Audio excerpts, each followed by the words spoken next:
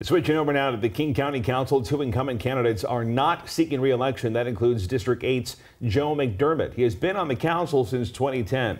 Teresa Mosqueda is in the lead with 55% of the vote. If she does win in November, it would mean another open seat on Seattle's City Council. Looking at that second spot on November's ballot, Sofia Aragon had a solid hold on that second spot. And for District 4 on the King County Council, Jeannie Cole-Wells is not running again after announcing her retirement. Both Jorge Baron and Sarah Reineveld have strong leads after the first round of ballots counted.